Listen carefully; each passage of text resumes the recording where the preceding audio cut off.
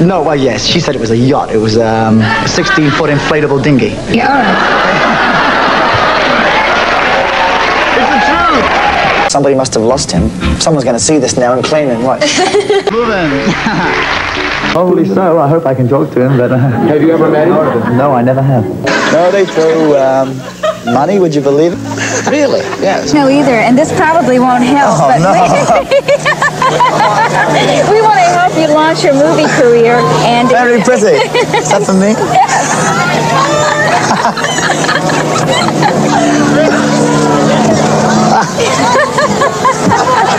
Here you have it, ladies and gentlemen.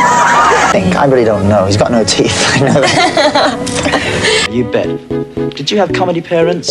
I mean, you know, did they get laughs? Not until I was born. But I'm serious. I'd really love being old. And then to live way past it like you would be fantastic. Now, Andy's a little bit in shock. He had never seen that tape before. No, I've never seen that tape before. You didn't like it?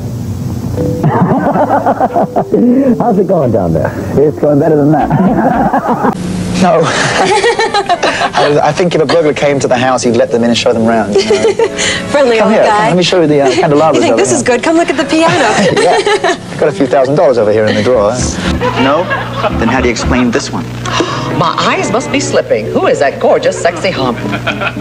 Madam, that's me. I know it's you. I was talking about the dame. Well, look what's written on it. Dear Madam, 1,000 thank yous for 1,000 wonderful nights. Love, Andy Gibb.